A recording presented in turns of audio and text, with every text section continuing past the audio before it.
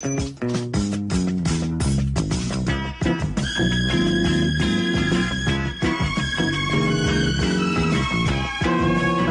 in this video we're going to look at the 600XL, which was previously repaired, and into this 600XL, now that it works, is going to go Ultimate 1 MB, which we've done before, PokeyMAX, which I haven't shown being installed on the channel yet, so I'm going to do that in this video, and Sophia version 2. So Sophia version 2 outputs VGA, DVI, component, 15 kHz RGB, and I think that's all configured in software, which signal you actually want to get out of it. There we go. So we'll put all the parts for this machine all in here like so, and everything, there we are, all in the little box until we need them. So that's the box of goodies that's going to go in this machine. So the first thing we're going to do is take off this RF modulator, because that is where the aperture is going to be cut in the back for the DVI connector. So now what I normally do anyway is I put a very thin screwdriver in the back here. Okay, so I'm using a larger tip on the iron here, the idea that this will just scythe through the solder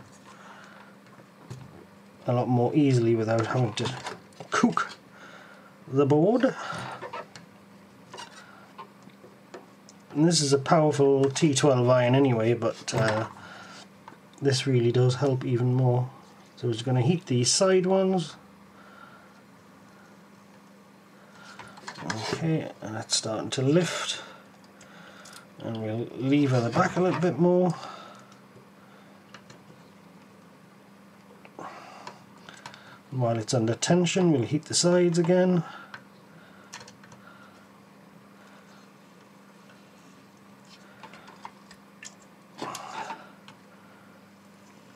That's starting to go. So with the smaller tip, these the plate through on these holes it's liable to just fall off, because it just gets heated and heated and heated repeatedly. Really, oh, it's out. Right. So as you can see, it's starting to come away here. I've got it released from the back. Now I can use the back to lever the sides out, and that's starting to go. That side's gone. You can just feel it pop, obviously, when it parts company with the top.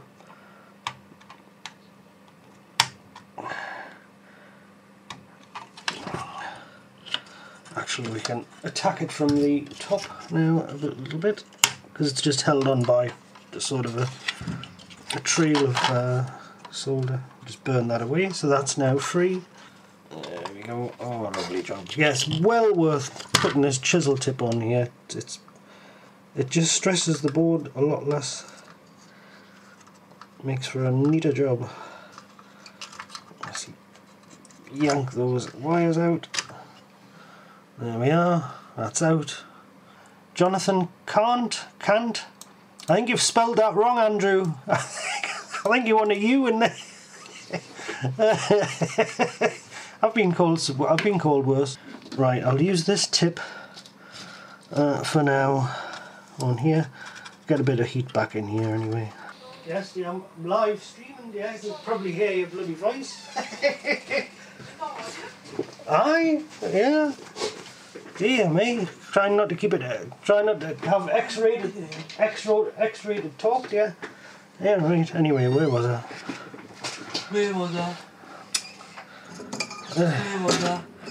Right, get your own channel. Right, what? Get your own channel. iPhone channel now.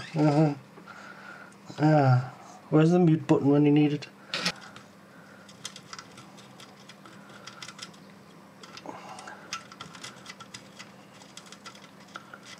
There we go, so we've got the bulk of it out there. Have a little look at the back. Let's give this a nice clean with isopropyl.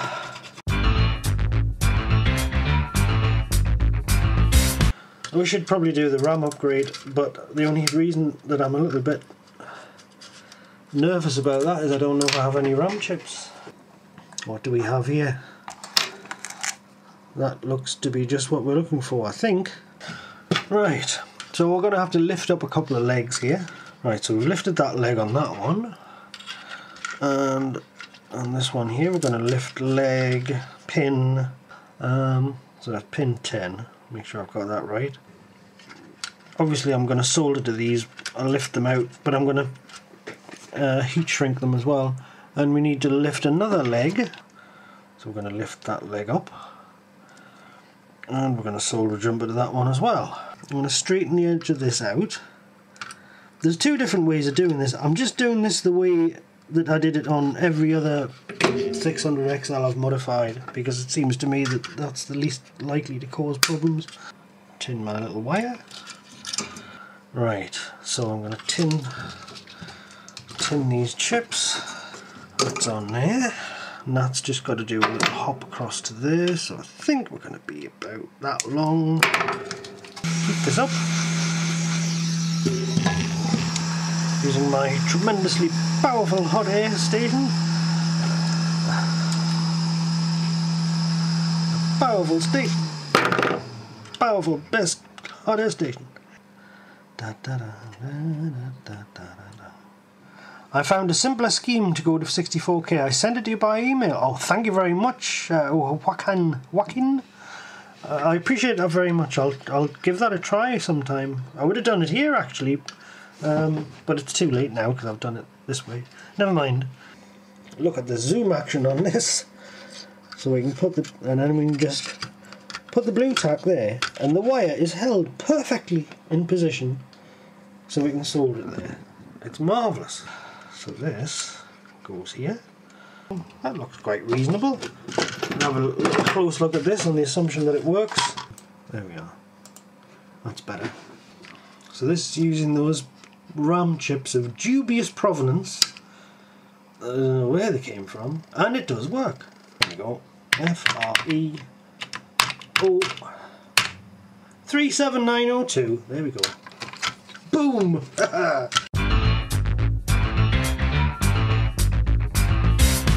Alright, so having done the 64K RAM upgrade on this machine, I think we might as well prepare it for Sophia 2 and PokeyMAX.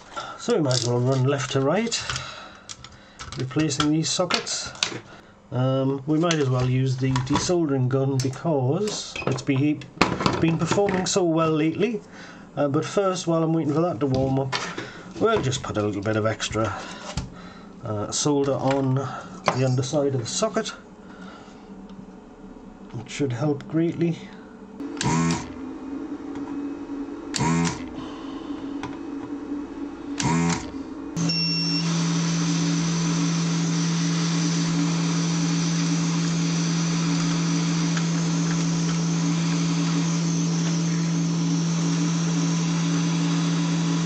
It's come off cleanly. I just need to clean those holes out, check the traces, and then we will be good for a new socket. So I'll just solder this in with the Sophia already in the socket. And the machine should of course power up with Sophia in and not wired up to the jack, since Sophia emulates GTI. Sophia 2 does anyways, so we are told. Make sure it's nice and flat. And it is. So let's give it a try and see if it works. Right, let's turn it on. And we get a grey screen. So it does indeed work. So stage 1, no problem.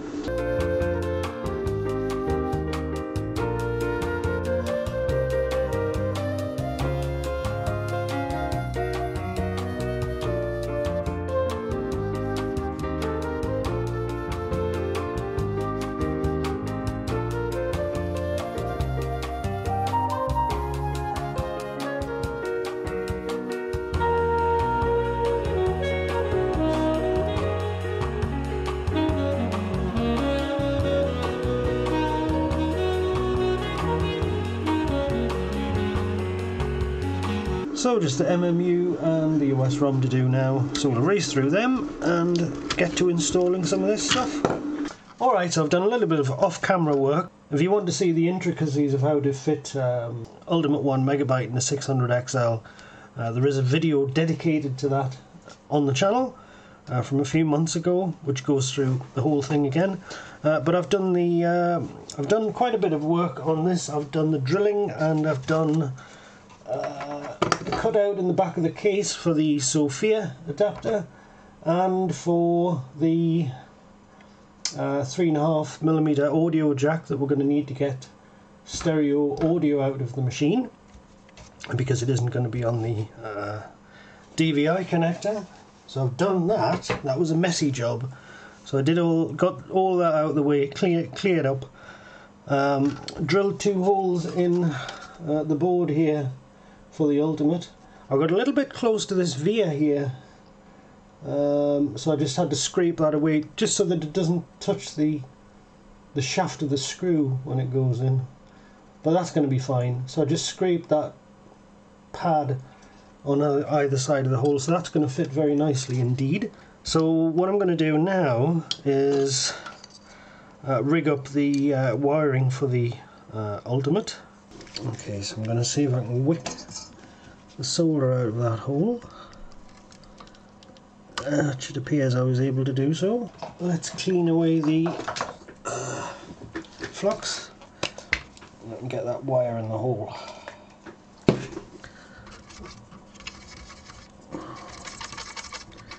Oh yes, lovely job, lovely job.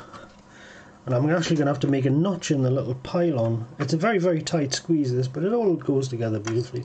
And that should go straight through there. Like so. There we are, lovely. And I'll use the old blue tack trick to hold it in place nicely, and just a little solder there.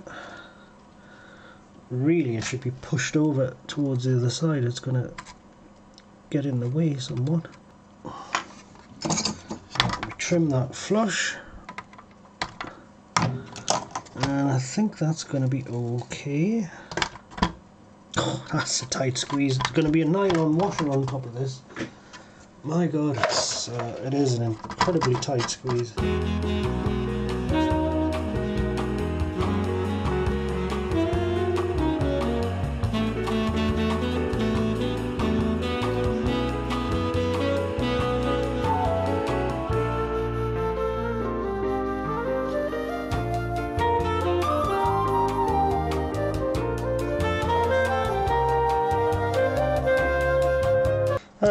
I had to split all the wires because I did the usual trick of attaching the wrong thing to the wrong thing. So rather than start again from scratch, I've just swapped the 2 outer wires around. Never mind. It's a shame Halt is really only present between the CPU and the Antic chip. So there's no vias further back to pick this one off from. And of course it's not on the PBI bus, which is a little bit unfortunate. As far as I remember, anyway. There we are. Couldn't get much tighter than that, could it? So hopefully it'll all work and nothing will short out. Right, so other screw, put nylon washers on both, on the bottom. Okay, now the way these ribbon cables, this one, I'll tidy the cables up later, I know I always say that, but I always actually do it. So the way this is going to go on is like so, like so. The whole problem with this kind of computer is that you're constantly trying to save space, and so you really can't afford to you can't really afford for any standoff or anything to be longer than it needs to be, because you're going to have trouble getting the lid down. So if we turn it on now, it should hopefully work. Turn it on, and there you go, it boots. Still grey screen, of course, because I still haven't done anything about the colour. I will get around to that. This should of course boot straight to the Ultimate 1MB BIOS menu. Yeah, take the battery out before you ship it, put it back in. Right. So the next thing I want to do, bearing in mind I've done the cutout on the back of the case here, is fit the connector for the Sophia. Test the DVI even. So I've decided, well, I've done some measurements already, that the cutout at the back of the case dictates that the little pylons here, these little 3-pin headers, are going to need to be a total of a 5mm gap between the motherboard and the bottom of the adapter. Let's check they line up properly. And this one's still a bit of a tight squeeze, so I've got more solder to get out of this gap here, if it'll come out. There, I think that's got it. Right, so I can solder the rest of the legs here. And this is going to look great when it's in. It really does look smart. And of course we need one on the front here, and this one's especially difficult to get, well, actually not too difficult. So I'll just do one leg and then hopefully straighten it up after that. Go on.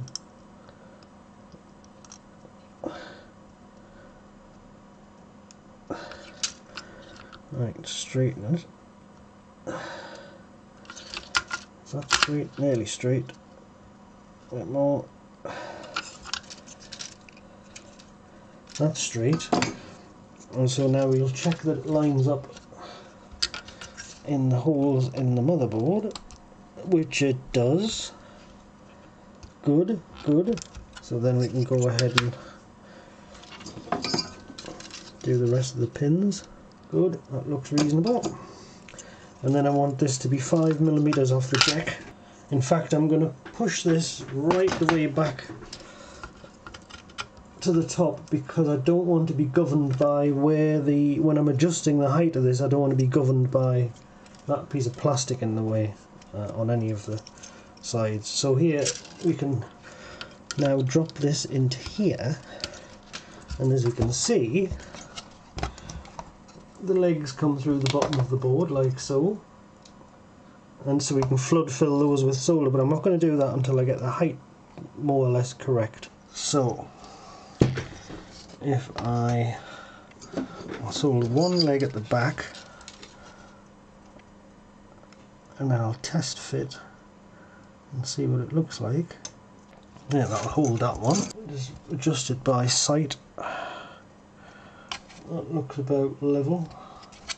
So we do a couple of the side pins as well, without knocking it, preferably. There we go. That'll do. And that'll do. Right, so it's in. And so I'd say it's a bit high actually. It's come out a bit high. Try again. And once I get this right, just from the back, visually, I'll just be able to go for it with the rest of the pins. Now it's a bit low.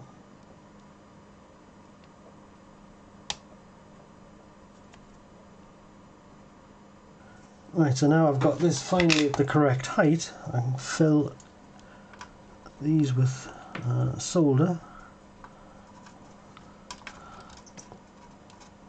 I don't really need to flood fill them. I might not actually until I'm 100% sure everything's correct. One connector, finally.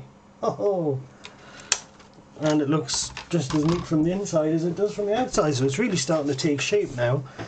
Now I've got also the board mounted audio jack, which is going to sit here. It's going to be lovely. I'm going to have to glue it in upside down because there's just a lot of traces under there, but that's your audio jack. It'll be sitting on a little bit of glue, so it should just float up to the correct height there. So as I say, I'm going to have to glue that to the board. I'm not absolutely over the moon about that. What I would normally do is drill holes and put all the pins through, but there's such a lot going on there. I could do it. I might do it, but I don't know. I'm disinclined actually. There's going to be a lot of jumpers to solder on there if I start drilling into it.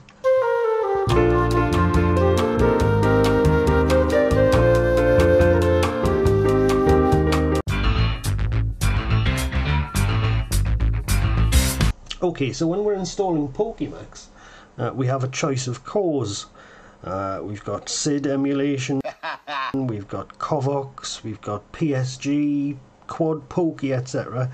And a lot of the different cores require different signals on this 7-way header here. We can ignore the first one because that's specific to the 1088 XEL, but we've got another 6 external signal connectors. I'm going to solder this connector on at some point, and I'll also populate the header here so that I can flash the appropriate core, because I made sure these people, the customers, bought the bigger chip, and that gives them license to have whatever core they want on their whatever set of features. So they've paid for whatever they're going to get from Retronics. So no problem there, but I like to keep things flexible, because on at least one of the cores you don't actually get the key click, the GTI audio. You don't actually get it through the stereo output, so that's something to consider. So we need up to 4 address lines, which is A4 through A7, and I'm going to take those from this little array of vias here. I had to take the ultimate back off. It doesn't have to travel far, it just has to travel down to the chip, which is going to be down here, the PokeyMAX rather. So we can chop these fairly short, actually. I think we'll chop them about there. Gives you a bit of leeway with it. The address lines are, they run on here from A0, A1, A2, A3, A4, A5, A6, A7, A8, A9, A10, etc. So there's a little subset of the address bus there, which is quite useful.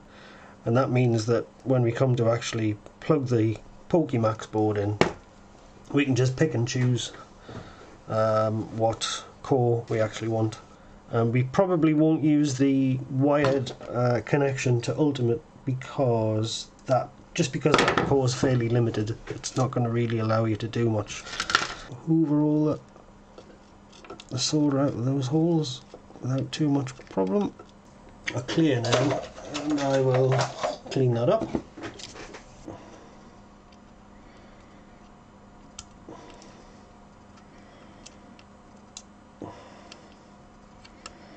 Yeah, that's totally not going to work, is it? I'll do the back first. Might be a better idea. Yes, that's a better idea. Be very careful for shorts on these as well, because they're very, very narrowly spaced, of course. There we are. You'll know if the address bus got shorted because the machine won't start. So there's our signals, all that we could possibly need for PokeyMAX. Now we need to do our audio jack, I think, before we put the board in, and the connection is GTI audio. Right, so after a good deal of trial and error, I have done what I suggested I was going to do and glued this audio jack upside down on the board. I keyed the board first, the actual fibre of the board, with a knife, so I'm hopeful it's going to be reasonably strong. Yes, so I've lined it up with the holes drilled in the case, so I'll show you what that's going to look like. Right, so that's our audio jack and DVI connector. So the 2 outer pins on here are the left and right audio channels, so we need another couple of wires. I'm not going to have to be too long. The audio returns I can leave it disconnected, but I need to connect that ground, the shield. I'll need to connect that to ground on the motherboard. Okay.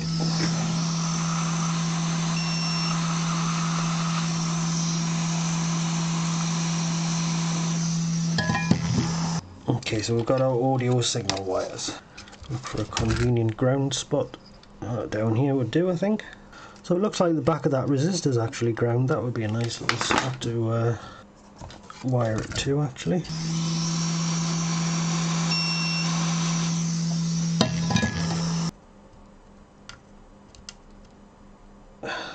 Come on.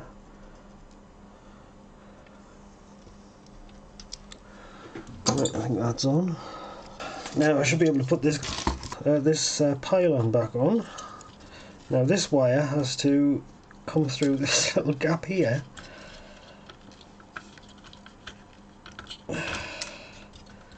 Right, and make sure I haven't trapped anything else. That should go on, which it does. And that's it, clicked into place. Good. And then we can thread the left and right audio around the front here. Okay, so let's grab the bell, and that is pin 15 of GTIA, I believe. It's on a capacitor somewhere. Oh, there it is, right there. We can get GTIA audio from there, right hand side of that cap. Okay, so I've soldered my GTI audio out wire to the right hand side of that capacitor. So I think we've got pretty much all the signals we need now for PokeyMAX. I've soldered this header on here. Now I need to make myself a 7-way or a 6-way DuPont connector. We need to know what core we're going to use before we actually know how to wire things up. The stereo outputs don't change, but other things do. So I think we'll go through the PokeyMAX documentation a little bit, just so that I can explain to you exactly what I mean by that. Alright, so here we've got the PokeyMAX user guide, and I just want to run you through this a little bit just to show you why I have all these different arrangements when it comes to the wiring, because some of the wiring is dependent on the choice of core.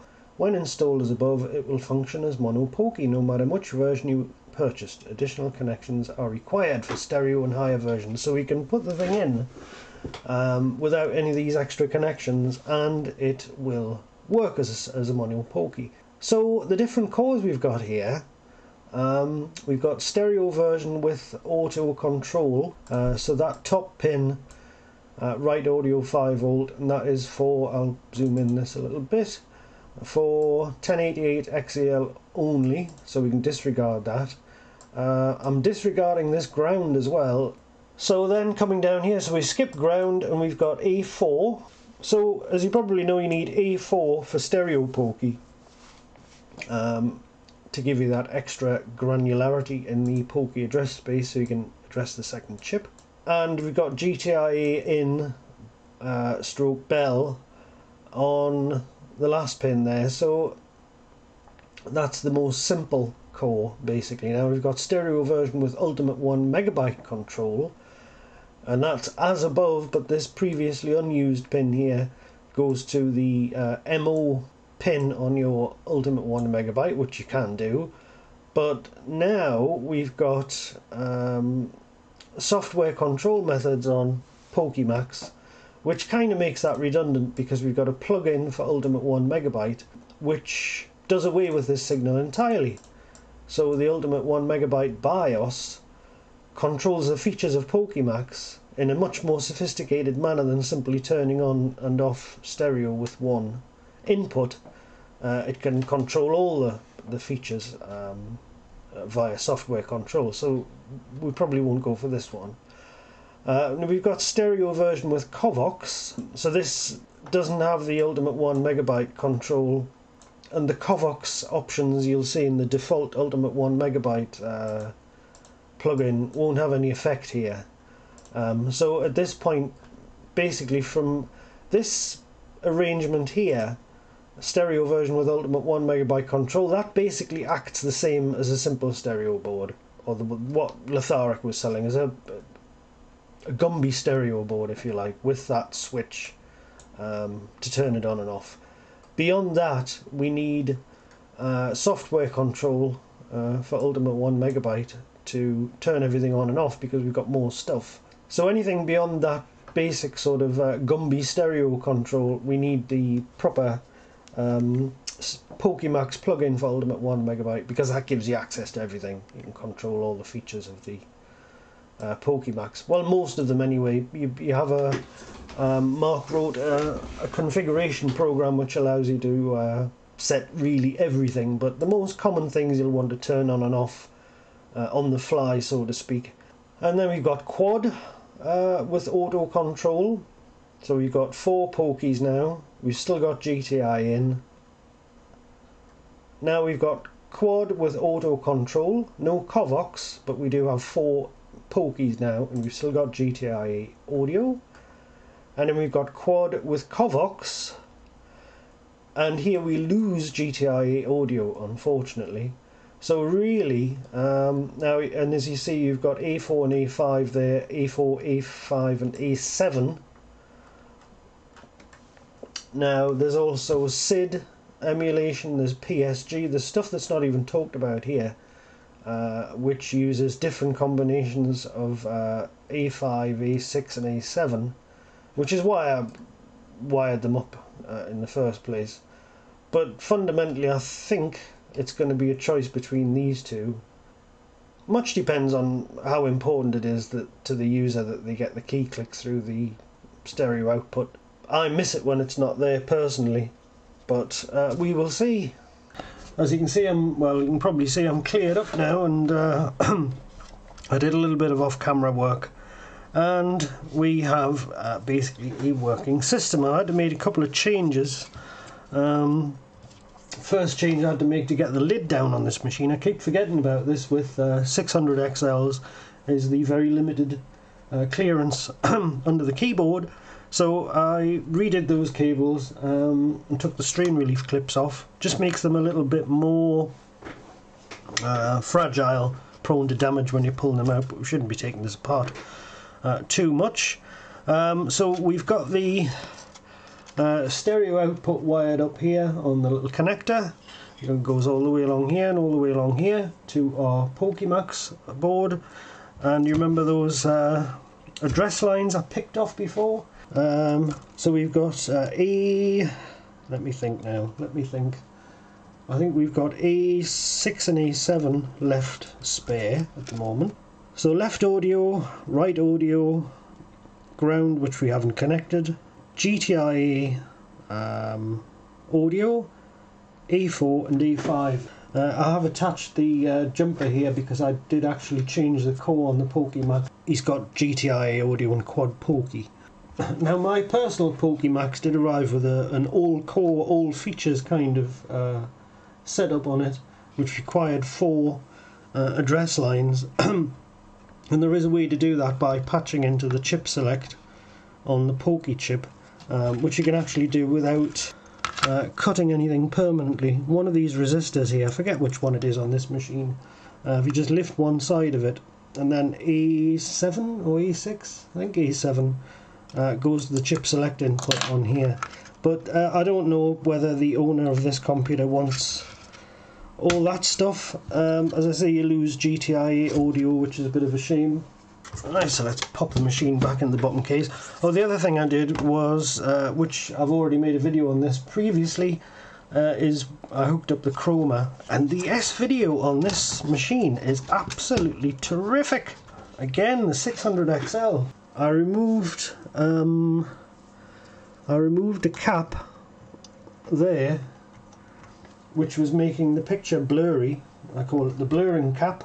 I think the lid will stay shut when it's I can't imagine what could possibly be snagging now. Right, so I'll boot the machine with S-video output, so you can see what that looks like.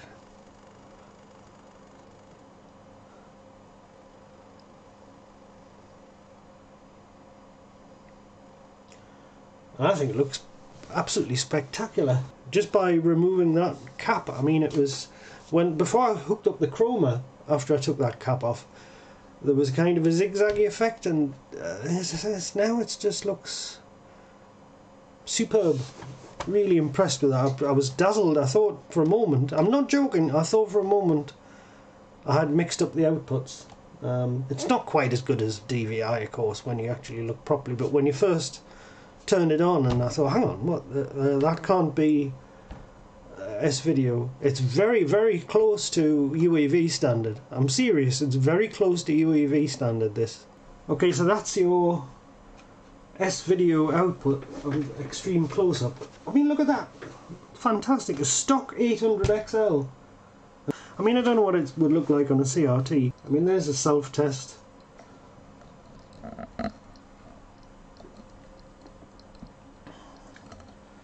It's very, very sharp, very nice. Anyway, you get the idea about how good S-Video looks. So let's now switch over to DVI. Oh, missed it. There we go. Right. DVI coming up. So that's DVI output in the self-test. I mean, it's super sharp. It's fantastic. So that's you can see what I mean about the heft of the characters. It's this is Sophia, of course, Sophia 2, possibly the first Sophia 2 to go into a 600XL, I don't know. So it's pretty obvious that video quality is pretty nice now, so what I think we'll do is we'll do a firmware update, make sure everything's turned on that we're going to need. Okay, so let's get this updated to the new firmware, and then we can put the PokeyMAX plug in and hopefully it'll work. So let's do that now. So right, you flash. We'll just do the whole ROM. Oh god, you can't even manage divisor 5.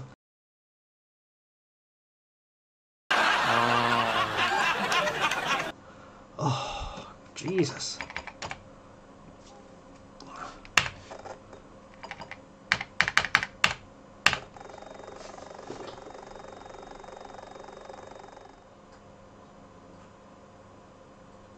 Okay, so let's power cycle and we should get the new stuff. Let's set the clock.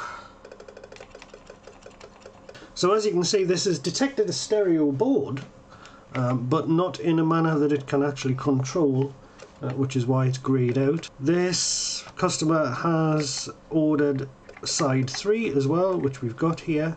So I am now going to apply the latest pre-release Ultimate 1MB firmware that's going to work with his side 3 cartridge and hopefully his PokeyMAX as well. Okay, main BIOS.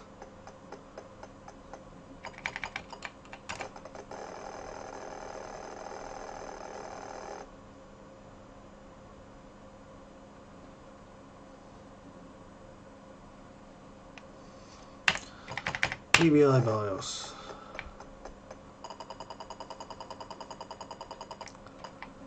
That one.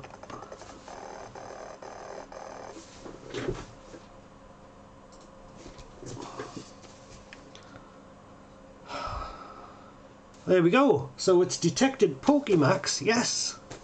Hurrah. It's detected PokeyMAX, and it has detected that we have Pokies. We should have quad. Excellent. So we'll have dual for now, and a couple of other settings that we've got there.